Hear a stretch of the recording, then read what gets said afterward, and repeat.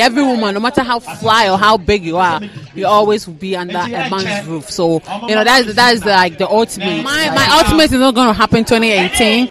Ghanaian actress Mensah says she isn't getting married this year, but she might get married just before 2020. And she also confessed to dating a married man.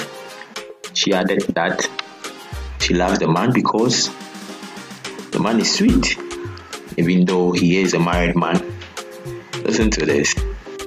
Maybe before 2020, but not 2018. Before 2020, something will happen. But you have somebody there, but you know when they are ready, or you have told yourself that by 2020 this is going to happen. I'm in love with somebody who's already married. So I guess what I would say is that I'm now going to look for a single guy. So how do you manage that situation? It wasn't planned. I've never been with a married man before, and something just happened, and he's one of the sweetest men I've ever met. So he told me like, do you know I'm married? I'm like, what? Beginning, I didn't know, but then after I was already in it. But then so I guess that's why I said 2020.